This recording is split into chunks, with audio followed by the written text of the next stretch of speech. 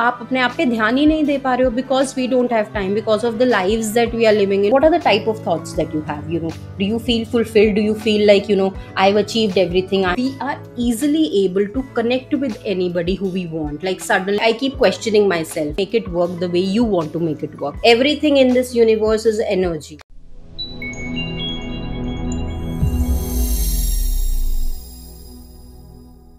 Hey guys, welcome to another episode of the podcast Beyond the Peel, your journey to self-transformation. So there is this feeling that I have currently that I want to share with you all, because I think it's not just me. So what I'm currently feeling is that there is like a little sinking feeling in my stomach. I'm really starting to doubt my abilities. I'm really starting to question what is it that I'm doing. I'm really, starting to feel that I've not accomplished enough, even though I have proof in front of me that I have been a success in this particular area. But even despite all of that proof, despite all of those success stories that I have accomplished, I still feel I am going to fail at this thing. I am, basically self-doubting myself. I'm feeling I'm not good enough. Yeah, that's what I'm feeling at the moment. And if you all do not know, this is called the Imposter Syndrome. I knew about this word, but, I never really bothered to research about what this is. I never really bothered to get out of it, if I may say so. So this time around, this feeling has been with me for past couple of months. And, I'm just in a stagnant state of mind. I'm like, just still, this is zombie youth. I'm just still there. I'm not doing anything. I'm just, sitting with myself with that feeling of fear, with that feeling of not being good enough. I'm just sitting there. And now I recognize it's high time that I start getting out of it. That's what I'm going to share with you today in this video. So if you're excited to know more about it, stay tuned. The very first and the important thing that I have learned as and when I was researching and as and when I was trying to come out of it was that it's not just me. There are lots and lots of people who have this feeling within them. And unfortunately, I am a victim of imposter syndrome this time around. There are lots of people who face this in different phases of their life, different walks of their life. It's not necessarily related to career. It's related to their personal life as well. So that is the very first learning that I have had, that I am not alone. And to be honest, that makes me feel a little good. That makes me feel that there is a cure for it. That makes me feel that yes, I can feel good about myself. I can feel good about my accomplishments, because there is a solution out there that people have already accomplished in their life, that people have implemented in their life. And that is what I am going to do as well. And that's what I'm going to share with you. All right. So that was the very first learning, that I am not alone in this. There are many people who face that. And first, recognizing that we are feeling this, recognizing that we have a pretty name to give to it, is like a step of accomplishment, in my opinion. So yeah, that's the very first learning that I have had recently, that it is a very common experience amongst lots of people in all different age ranges, into all different aspects of career. And it's okay. It's okay to feel the way that I am feeling. As of now, my whole life doesn't hinge on it. It's just a bad phase which I know will pass through if I am able to, get the help that I need from the experiences of people who've already overcome this. So that is a very, very important first thing to do. How do I overcome this feeling, right? That is why you're watching this video till now. How do I overcome this feeling of being an imposter? Having that feeling of being a fraud, to be honest. Having that feeling of not being good enough for the people I serve. So how do I overcome this feeling is something that's very, very important, once we have realized that yes, this is something many people out there are facing as well. A couple of things there. First one is that I have tried to reframe my thoughts. What that means is that any time wherein I feel that I'm not good enough, I cannot do X, I reframe my thoughts. I speak about mindset reprogramming a lot on this podcast. I'm going to link the videos everywhere, but mindset reprogramming is a technique that I use in this phase for myself. Whenever there is a thought that comes in my mind which says I cannot do this, or this person might think I am not doing justice to them, I basically change that thought and I reframe it to something that is positive. I talk about affirmations a lot on this channel as well.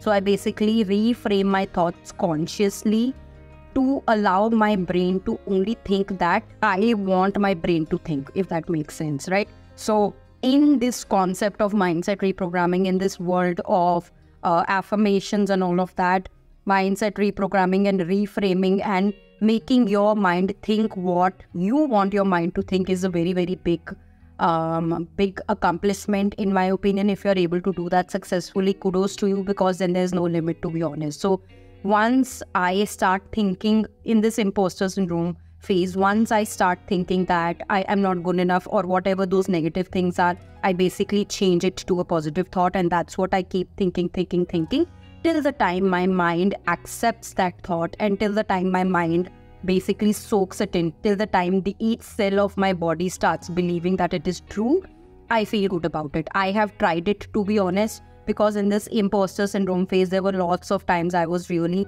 feeling, what am I doing? Am I even going to be successful going forward? Even though I knew this is something that I have tried before and I have been successful, even despite looking at the proof, there have been times when I have felt I cannot do this. I don't know if this will work out. I basically changed my mindset to, yes, I can do this. I have done this before. I can do this again, repeatedly, over and over again. I'm reframing my thoughts. I'm replacing those negative thoughts with the positive thoughts so that I train my mind to the way I wanted to think. So that was the very first strategy that I applied to come out of the imposter syndrome. Second strategy sort of linked to it was, again, in this feeling of self-doubt and this feeling of being a failure, I looked at all the accomplishments I have had in the past related to similar thing. For me, accomplishment is not winning a medal or having a certificate or being recognized by XYZ party. For me, accomplishment is the feeling of being satisfied, the feeling of happiness, the feeling of being great. So I hold on to those feelings and I basically look at all those feelings and I see that I have accomplished something. I am able to motivate myself looking at those success stories that I have had in the past. And that's something, a little trick that I've tried to get out of imposter syndrome, and it has worked wonderfully well. So I think it's okay to be in that, because as I said, in past 2-3 months, I've been in this zombie zone wherein I'm not doing what I should be doing. I'm just overthinking, sitting out there. I'm just self-doubting myself. And in this time, I think I have allowed myself to rethink, recenter. GPS में आप लोग recenter करते हो ना map को. So this imposter syndrome phase is like that, wherein you sit with yourself, don't do anything. You don't do anything for 2 months, 1 year, that's fine. But you want to make sure that you are reprogramming your mind. You are recentering your mind to the direction it wants to go to at the end. That's okay to take that time off for yourself. But a couple of tips and tricks which I'm sharing today are going to probably help you. So thinking about all the accomplishments, thinking about the success stories I've had in the past related to the similar thing I'm having the imposter syndrome about, has helped my brain to feel that, yeah, it's doable. Yeah, why not, right? So I think that's a simple trick that I have applied and it's worked wonderfully well. A very important thing that I've done during this feeling of being an imposter is I have accepted it and I am seeking help. I am not necessarily taking therapy for it, but I know I have a problem. I started Googling it. I started seeing a lot of videos about people who've had that, and I'm basically out there looking to learn something to apply in my life, and I'm seeking help. There have been times, I have spoken with close person of mine whom I can share everything with and just tell them what I'm feeling, and that has really helped me as well. So identify who that person for you is, who you can share everything with, and just seek out for help. If you think you don't have anyone like that, seek out for professional help if you think you've gone too far. But for me, what I did was I basically, there's a family member that I am very close to. I shared this with them. I seeked for help in the form of learning new things online and applying those tips and tricks in my life to get out of this phase. So that is something that is really important once you've identified, because many a times we think that if I utter this outside of my mouth that I am dealing with imposter syndrome, people will judge me. So I don't think we need to do that. Instead of that, try to come out of it, because at the end of the day, we want to reach where we want to reach at the end. And this is just a challenge that you're facing now, but definitely you can face at any phase of life in accomplishing your goal. तो एक बार उसको tackle करने का तरीका मिल गया, every time you are in that phase, you can come out of it feeling using these tips and tricks. So that is something I did. I definitely looked out for help when I was feeling that. And last but not the least, as I mentioned a little bit, I want to also emphasize it again, that this phase of a couple of months wherein we feel like a feeling of self-doubt and that sinking feeling within, wherein you're not doing anything whereas you should be working on your goals, is that it's okay. It's okay to fail. I had a lot of big plans at the beginning of the year. This is March when I'm recording it. But from past couple of months, I'm just not feeling it. I have made some investments. I'm not doing anything about it. And I have basically made peace with that fact that it is okay to feel this way. It is okay to fail. It is okay to basically not be working on your goal at some time, and that is okay. So I'm embracing the life as it comes in. And I think that mentality is something that I would like my viewers to have as well, that even if you are in this imposter syndrome phase, in this self-doubt phase, that's okay. As long as you're realizing it and as long as you're seeking help for it and doing things on your side, reprogramming your mind and stuff like that, I think it's okay, because this is just a learning for you.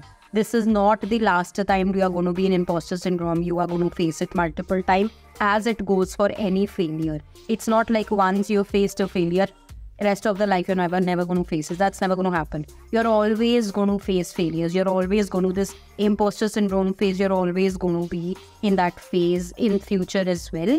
But by learning what you ought to learn at that point of time is the mindset that you really need to have. So embrace any damn thing that comes your way when you are accomplishing your goals. I'm not saying that you do a goal setting exercise at the beginning of the year and then 365 days you are working on it every single day. I don't do it. It's not practical. I am a human as well. I have my ups and downs. I have my good days, bad days, but I embrace it. I take up this couple of months as a learning for me so that I bounce back even faster and get back on track. So with anything similar to imposter syndrome, that is what I apply in my life, and that is how I take everything as a learning and basically find out a way to get out of it and then to be on track, recenter my life like a GPS. Okay, so these are a couple of tips and tricks that have definitely helped me to get out of that imposter syndrome phase, right? So with that, I am going to wind up the video. Just a friendly note for all my viewers who have been following this podcast. We are all worth it. We can overcome any challenge that comes my way. I say that because I face challenges literally by standing there. This is reminding me of that. Sorry, I'll find a photo and put it up here. But that little girl who's standing in front of a bull, that there's nothing that can stop her. There's nothing that can stop me. All these things like imposter syndrome and all come and go. What doesn't go, what stays is me, my mindset, my willpower. And I think people viewing this, I wish you have all of that, because life is beautiful, and in order to accomplish whatever we want to, we need to find a way to get out of it rather than staying stuck in it. So that is what I want to say at the end of it, and I'm going to wrap up the video. I hope you find these strategies helpful, because these have definitely helped me to come out of imposter syndrome. I hope this provides you the help that you need. I hope this reaches out to the right people and basically does wonders for them, because it's very, very, very, very common for people to face that. So with that, I'm going to wind up the video. See you all next week. Bye-bye.